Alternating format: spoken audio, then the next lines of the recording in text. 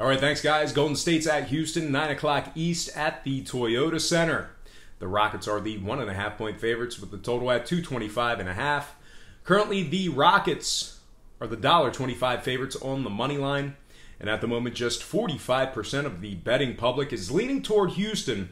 So look for them to shed another half a point or even flip the line if that trend continues. That could possibly happen. Now, before we get into those trends, let's just go ahead and break down the early line movement real quick. And this movement here is going to tell us a lot about what the public's thinking when it comes to this matchup here. Now, the markets opened this one up with the Rockets as the $1.35 favorites to win it outright despite their convincing loss in Game 1.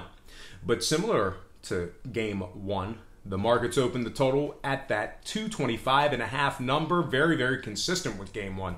And when it comes to the spread, Houston opened up as the 2.5-point favorites.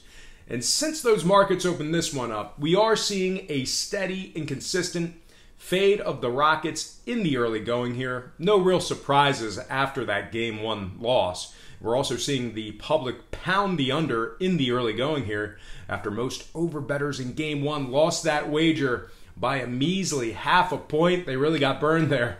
Houston opened up 2.5, now 1.5. Total open 225 and a hook, now 224.5. Currently, Houston's $1.25, a 10-cent move downward in favor of the Warriors.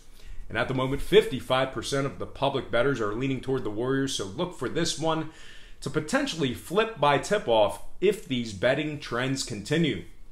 And speaking of the trends, they are certainly favoring the Warriors in this matchup here. 3-0 in their last 3, 6-1 in their last 7, 9-2 in their last 11. The Warriors are also going up against a Houston squad who's not only failed to cover their last 2 straight in 3 out of their last 5, but they've also struggled in games that tipped off at the current point spread. Houston's covering just 37% of their games that tipped off at the current number, 37% at the current point spread.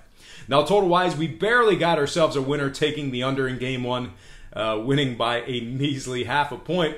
But the reality is both of these squads have been pounding the under lately.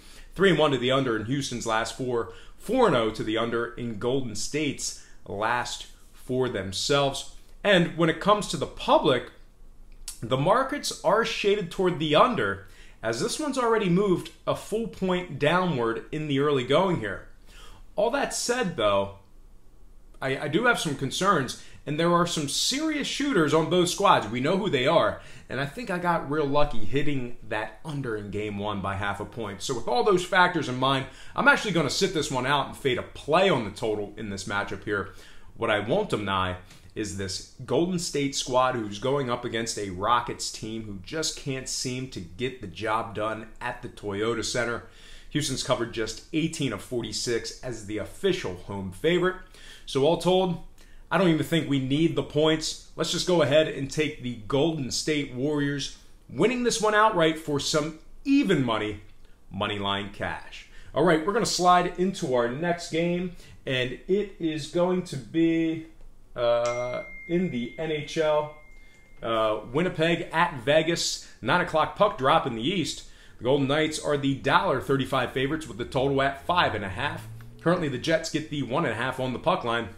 And at the moment, we're seeing a steady and consistent fade of the Golden Knights at home. A 10-cent move downward on the money line in favor of the Winnipeg Jets. A lot of Winnipeg backers out there in the early going.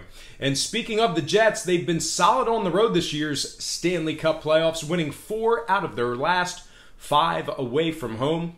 Winnipeg's also winning nearly 70% of their games when Connor Hellebuyck makes the start in the net. Now, scoring-wise, 5 out of Winnipeg's last 8 got over the line, depending on where you're shopping at, of course. Meanwhile, on the Vegas side, 5-3 to the over in their last 8 games themselves, contingent upon where you're shopping at there as well. So with those factors in mind, those complementary factors, I think we can take advantage of a low opening total here. I'm going to go ahead and make a play on the over, 5.5 in this one. I'm also going to lean toward the underdog in this one as well. I think the Vegas flu is cute and valid during the regular season, but Winnipeg's got prostitutes and gambling in Canada too. I think they can hold off the debauchery for a couple days in the desert. So all told, I'm going to take the Jets plus $1.15 with the over 5.5 in this one.